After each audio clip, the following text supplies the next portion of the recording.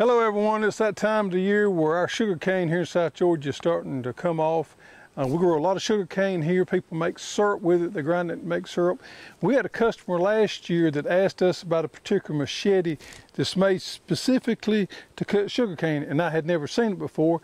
And we did some sourcing and we pulled it together, and we want to show you today what we got. We're kind of excited about it.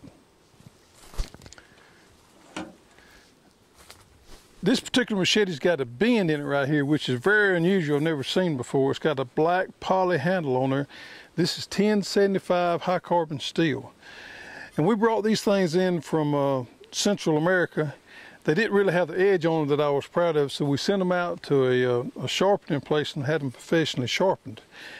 Now the reason behind this angle here is you can stand up and chop and cut this cane, and it helps you not have to lean over so far with that bend in there when you're cutting the cane.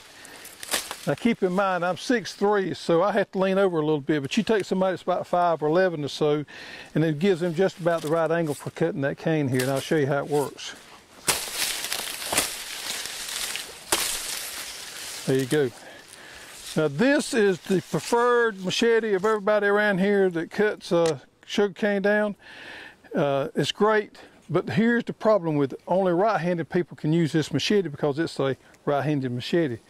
But we also got a case the left-handed machetes in. So if you're a lefty out there and you know you have a problem getting tools to fit a left-handed person, we got a left-handed machete for you. And you just take it with your left hand and swing on the cut. So when you're ordering this machete, you got to specify whether you want the right hand or the left-hand model. Another cane machete we carry is this one right here, and this has a wood handle on there. It's also a high carbon steel. It didn't have quite the length on there. It doesn't have the bend on there. Now this is a great machete for cutting, but for also stripping.